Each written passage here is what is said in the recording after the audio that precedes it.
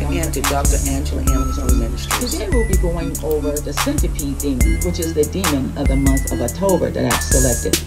Now, the Centipede Demon, it has antennas to detect or track your movement. And their appendages, there are printers which is located in the front. It is used to impede, and also they are very venomous. Their pinchers.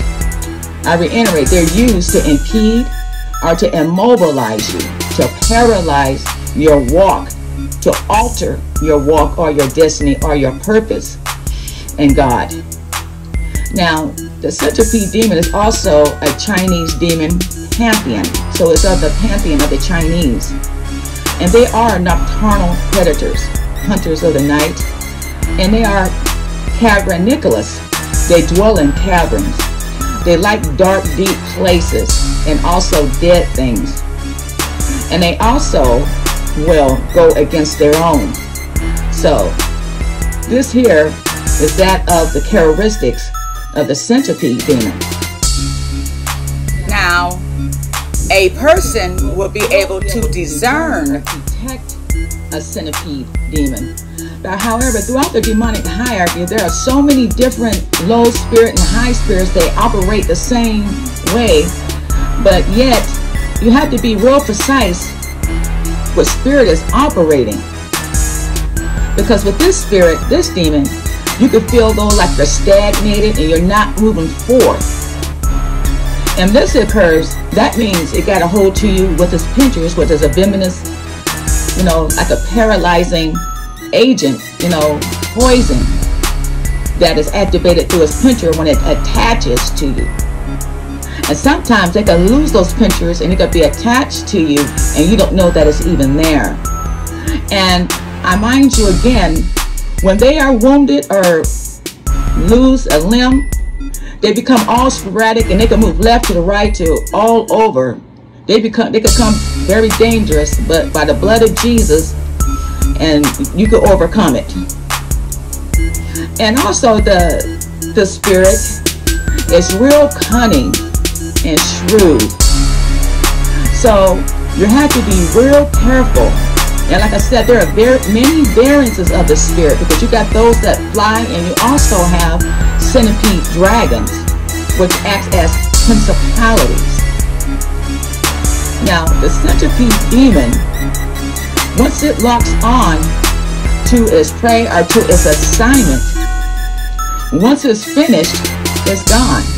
Then the next one could be another low creature or high creature can come up against you. Because once they finish and completed their assignment, they move on, and something else will come up. And this one, you got to try to detect it as soon as possible and be specific what you're casting out and what you're rebuking and what you're blocking. Because if you don't, it could still be there and you don't be aware of it. And now it's then teamed up with something else. So, because if it doesn't complete it, and it feels like you are a threat and they can't, get you down or immobilize you as the way they want you, they could add other creatures with them to overtake you. But like I said, the blood of Jesus and prayer, oh no. Okay, now as we move on here.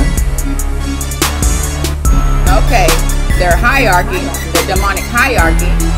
Understand, you have the Centipede Dragon, which acts as a principality. Then you have that of the Sepa, the goddess, which is noted back in Greco-Roman era. She had a mummified body with a donkey head and with horns, and she was worshipped.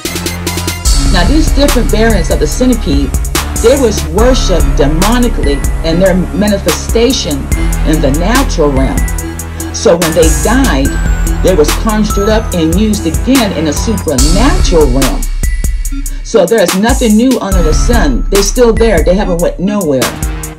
But we have to know what we're fighting. And that's the main thing. That's the main point. And strategy. And also, the Centipede Demon is mentioned in the Abrahamic books. as well as the Islam, and you know, and also some call them fallen angels and jinn. So a lot of cultures, they are aware of the centipede spirit because they have different names for them, but it's still the same demon, but in different, you know, in different cultures and nations, they're, you know, called different things, but they still operate the same way. So again, I would like to thank you. Thank you for tuning in this month, October, for the centipede demon. Next month, we will be going over, I'll be discussing, it's a Cambian spirit. So stay tuned. Thank you again. This is Dr. Angela M. from Ministries.